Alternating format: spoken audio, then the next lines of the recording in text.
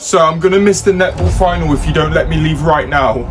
I've said once you're not leaving for netball. Don't make me say it again. I don't think Heather's gonna make it out of lesson. We're gonna miss the final. Sorry, Heather, we're leaving. Let's go, netball finals.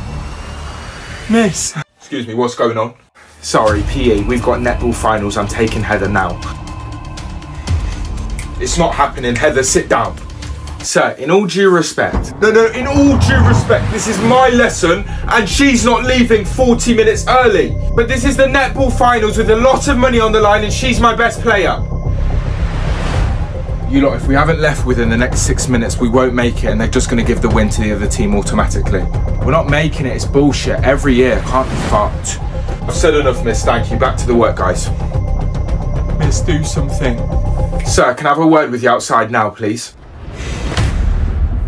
Please, sir, just give me 2 minutes, please. Everyone complete the work. I'm just going to be outside, I'll be 2 minutes. I can hear you all, right? Stay here. I'm going to get you out of here. What's up? Listen, sir, I know it's inconvenient. But all I want to do is let my girl go to play netball because she's on... Heather, I feel so bad. They should be letting you go. I know. Heather, I've had a word with Miss outside. I've made my decision on what I'm going to let you do.